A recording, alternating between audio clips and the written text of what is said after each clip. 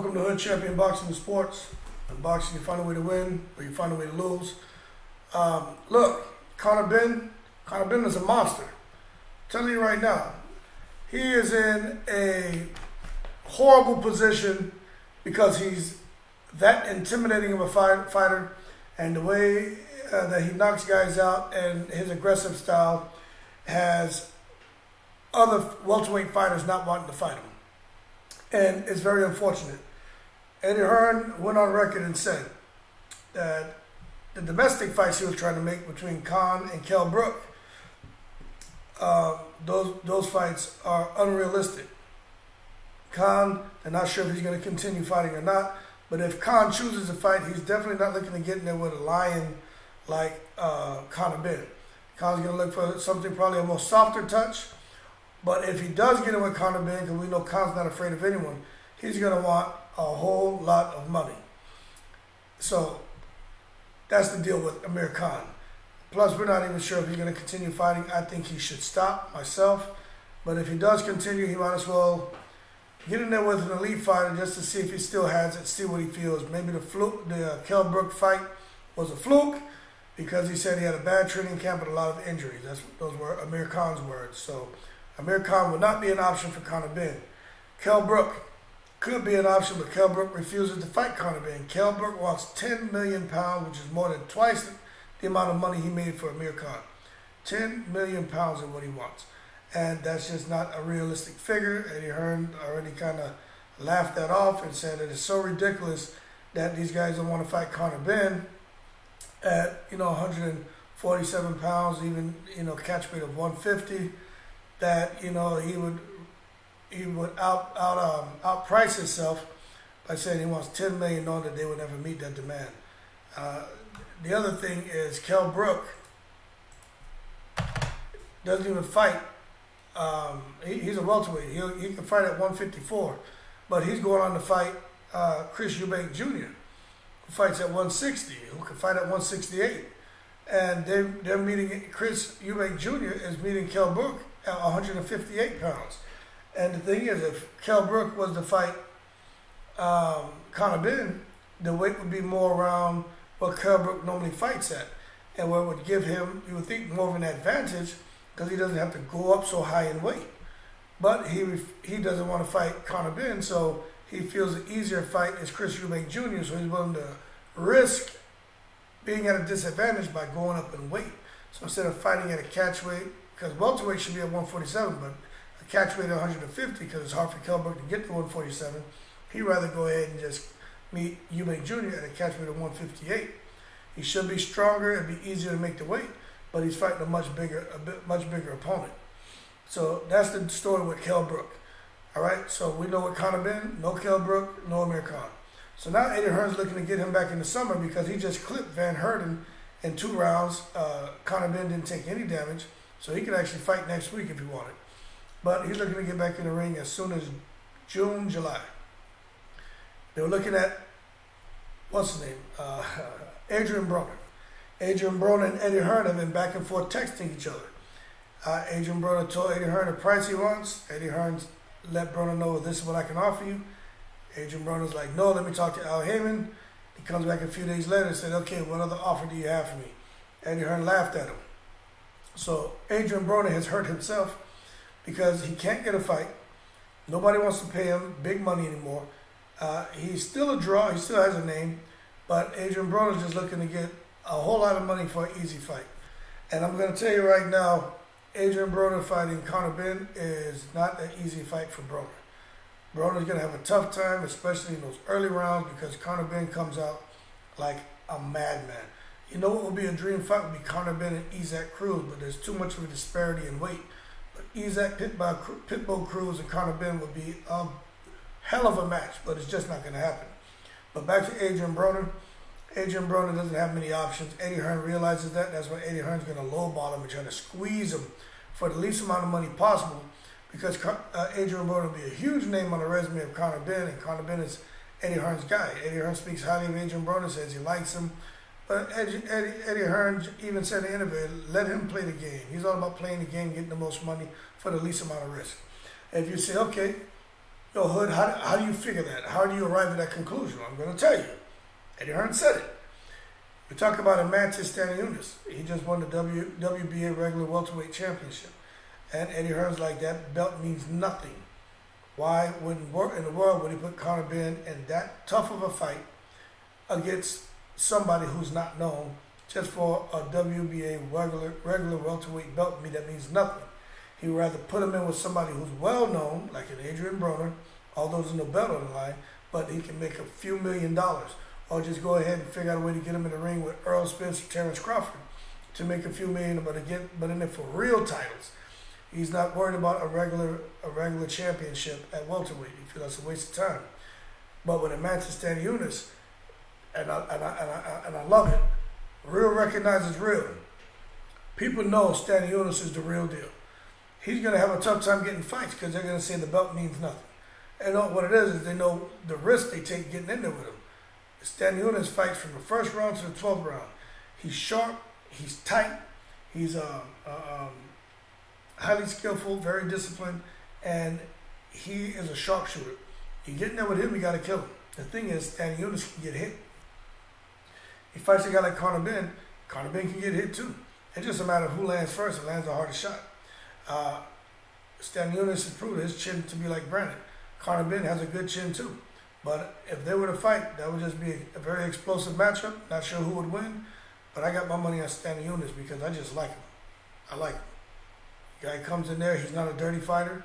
He needs to work on keeping his head up because when he ducks down, a guy like Conor Benn, who's a pit bull, he's not going to care. If you go down, you duck down, he's going to hit you, he's going to put his weight on you, he may throw you across the ring. Conor Benn doesn't care. He's vicious, he's in there to hurt you, he's in there to win. But a guy like Stanionis won't get that fight.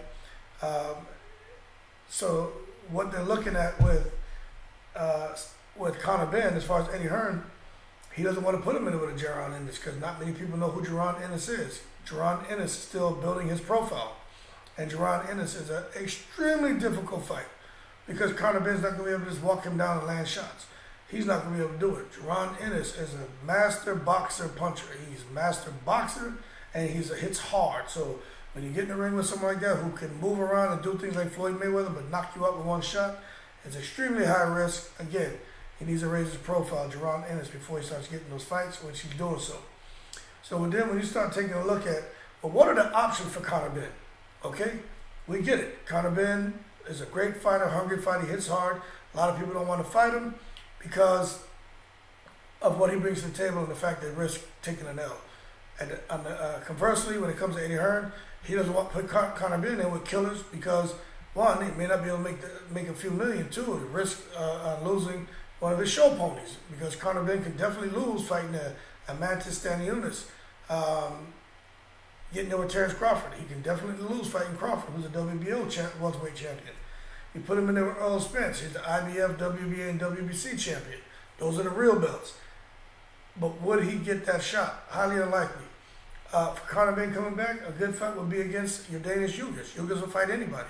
There's big money in that fight. That's a good option for Conor Benn. Not in his next fight because Yugas is going to take probably a year off to heal up. But that would be a good fight, but not next. Jaron Ennis, they're not going to put him in there with a killer like that because they say Jaron Ennis doesn't have the profile necessary to generate the money that he feels that Conor Benn deserves. Then there's Virgil Ortiz. That would be a good fight.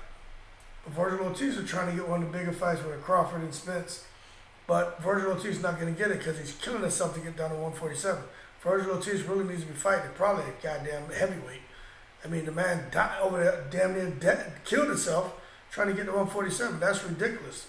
I hope Virgil Ortiz, man, I wish him a speedy recovery, but he got to figure it out. But Virgil Ortiz is 18-0 with 18 knockouts. So you know what he brings to the table. That guy is a welterweight Isaac Pitbull Cruz.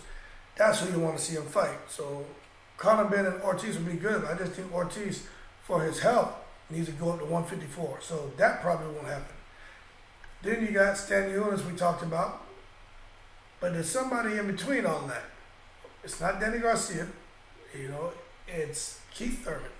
Let me tell you, Keith Thurman has options. Keith Thurman can fight Conor Benn. Keith Thurman can fight Errol Spence. Keith Thurman can fight Terrence Crawford. because I think Terrence Crawford and Earl Spence are not going to be eye to eye on the purse split. And Keith Thurman is going to pick up the fight with either Conor Benn, Terrence Crawford, or he's going to pick it up with Earl Spence. If not, Keith Thurman has a good chance of fighting Stanionis. If he doesn't fight him, he could fight Ennis, but I doubt he'll fight Ennis because there's not much money there. Keith Thurman could petition to fight Tank Davis, because supposedly his name was thrown out there. But I think realistically, the fight for Conor Benn will probably be Keith Thurman, because Keith Thurman is a big name. Keith Thurman could sell pay-per-views over there in England. You know, he was a unified welterweight champion. That's the kind of name Conor Benn wants on his resume. Keith Thurman's not going to stand in front of him. Keith Thurman's a boxer puncher.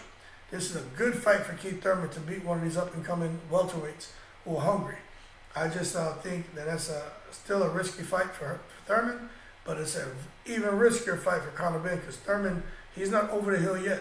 And Thurman is a boxer puncher.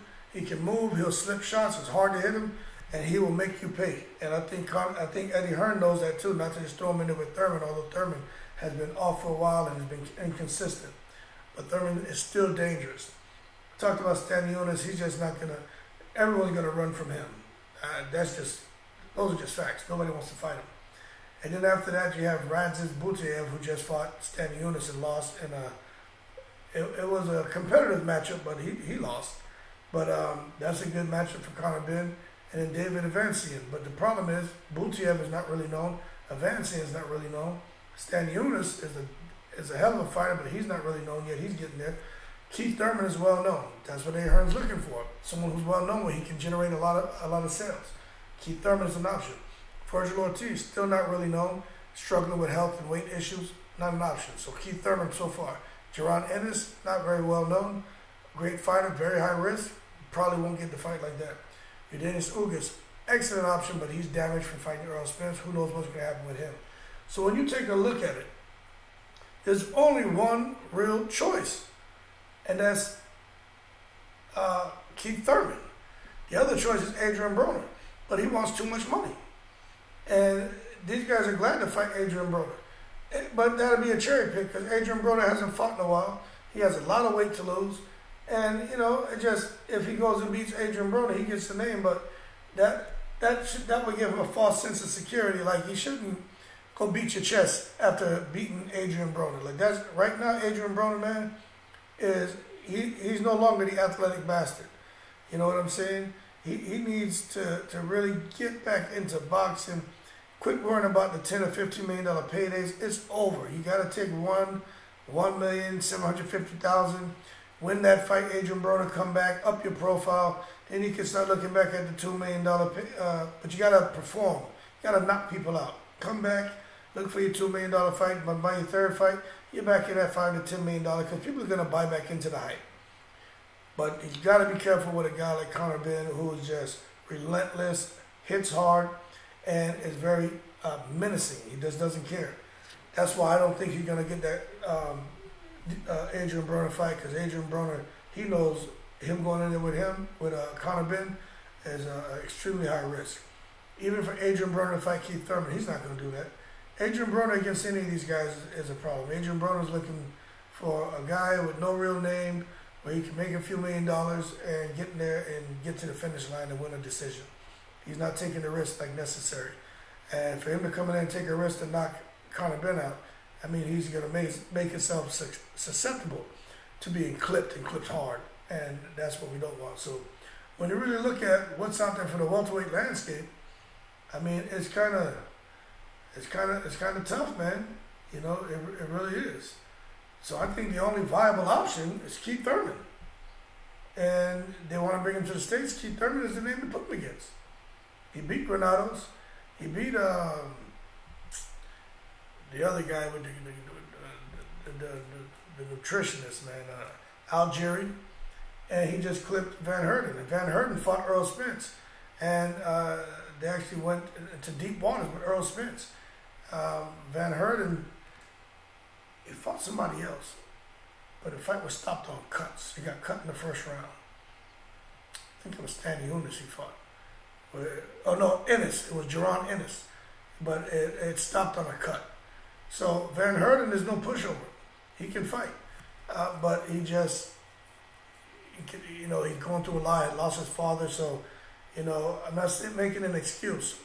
I think Conor Benn has the goods. I think Conor Benn is going to make a lot of noise. But realistically, his next fight is probably going to be Keith Thurman because there's nothing else out there, to be honest with you. That being said, let me know your opinion on Conor Benn. What should he do next? Got them hair in my mouth. Eddie Hearn is all about playing the game, looking to get the biggest name with the least amount of risk, which is Adrian Broner, where they can make the most amount of money. But Adrian Broner, you got to pay him. Adrian Broner knows there's money over there. If you want me to come over, pay me, just like you paid Charles Martin when he fought AJ. But Charles Martin had a belt. Adrian Broner has nothing but a name. But if you want my name on your resume, pay me for it. My name, the value of my name is just as much as my name's value. My name holds as much value as the belt that Charles Martin had when he fought AJ. Paid Charles Martin like 8 or 10 million. They knew they were going to clip him. They clipped him, got the belt, and they went on with making $20, $40, $50 million a fight. Adrian Broner's like, you know what, if you're going to clip me, pay me $10 million. And Adrian Broner, I think he doesn't even care if he wins. I just think he wants the money. I honestly do. But it is what it is. Leave your 2 cents below. Let me know your opinion. Like and subscribe if you enjoyed the video. If not, I just appreciate you taking time to look at it. Shout out to all the veterans, and as always, I'm in the breeze.